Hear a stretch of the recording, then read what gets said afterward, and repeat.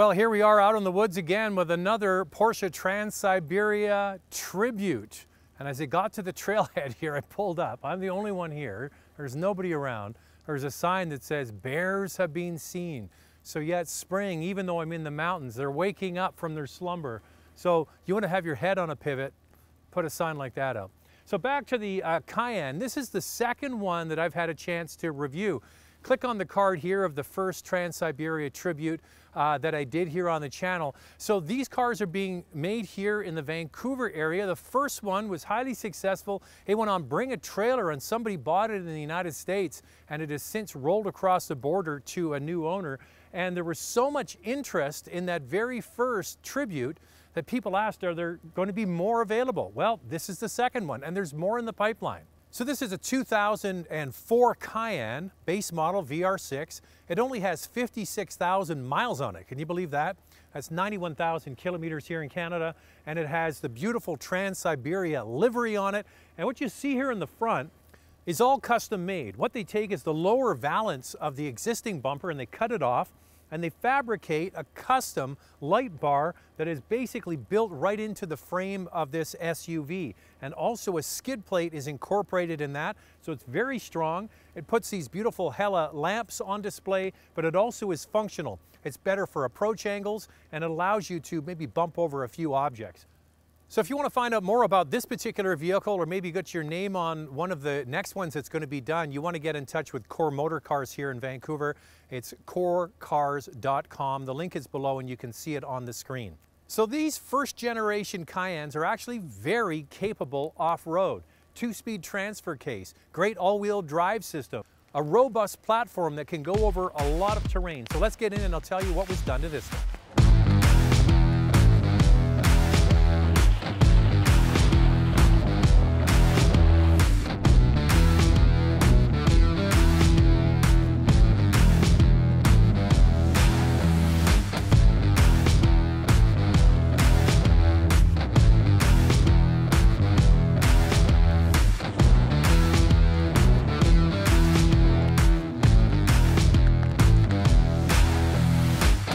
Now, the last time I was up here, first of all, there were no bear signs.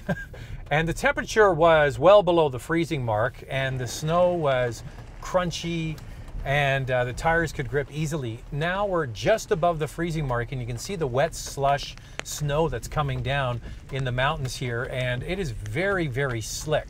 The good news is there's still quite a bit of rutted road here, covered in snow, but it's a real test more of the tires than anything here today. So let's start with the tires and then we'll talk about what is being added. So these are an aggressive all-terrain Falcon tire, 33 inches. That's the same size you would get with the Jeep Rubicon. And the lift kit that is being added to this vehicle is 2.5 inches. Now the reason why it's 2.5 inches and not higher, in order for it to be imported into the United States, it has to be under 3 inches. So there you go. Also, it doesn't affect the stock suspension. You can see this car has 17-inch wheels that have been painted black. It looks really good with this livery and these tires. And with the really slippery conditions here today, it really is a testament to how advanced this all-wheel drive system is. You can hear the traction control grabbing and helping the vehicle get through. So not only do you have all four wheels, you have a very advanced all-wheel drive system that is going to get the power down as best you can. There's a very steep part that I really had to just let the traction control sort of grind me over the top.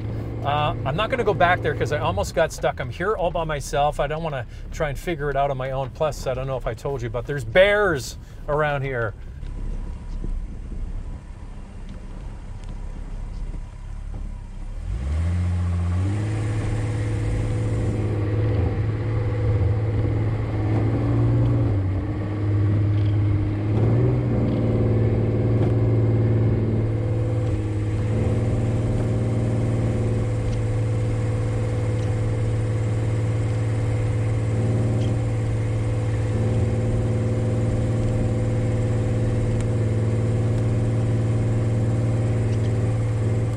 So I mentioned already that the first generation Cayenne is a very good candidate for this kind of vehicle.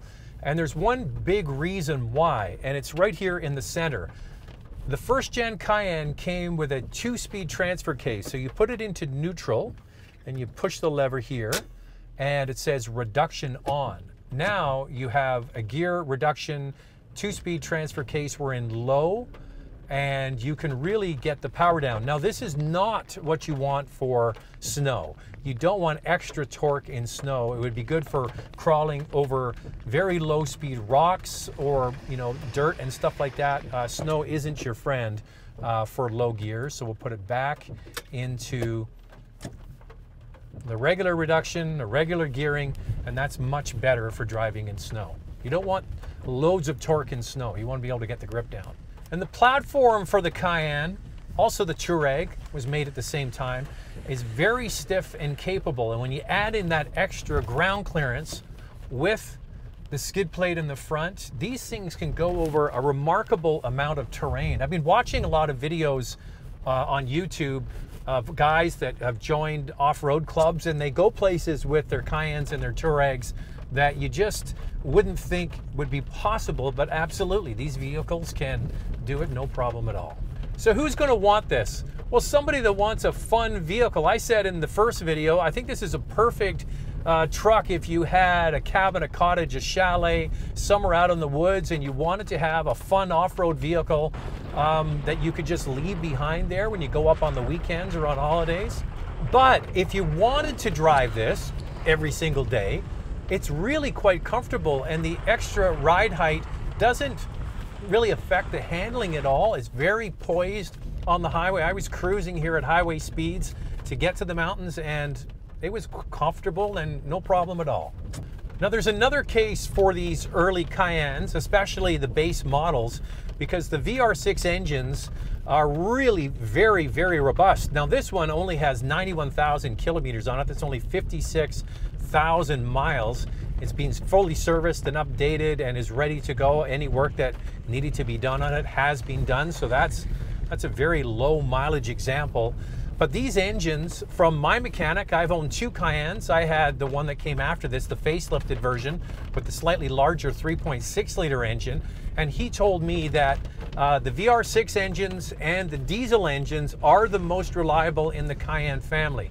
When you get into the V8s and the turbos, there can be more maintenance issues, but these engines, if you maintain them properly, are very, very robust, and the gearing for this kind of application is first rate.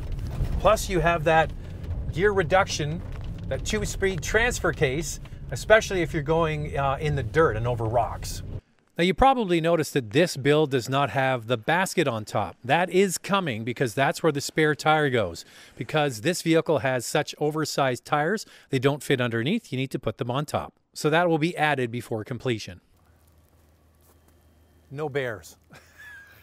It's in the back of my head, psyching me out. So that's a lot of fun. This vehicle is really quite capable. These early first generation Cayennes are perfect candidates for this because the actual vehicles to buy used in the market are not that expensive. And this one is ready to go. As I mentioned, thanks to Core Motor Cars here in Vancouver for letting me have this one for the day. There's a black one coming and there's more in the works. So the reaction from the first one that went on sale on Bring a Trailer was fantastic. People really like this, and people are catching on to the Cayenne and the Touareg platforms. They're very capable off-road when you put the right wheels and tires on them. So thanks for watching. We're going to do unique and different cars here every Friday on the channel. So please subscribe, hit the notification bell, and we'll see you next week.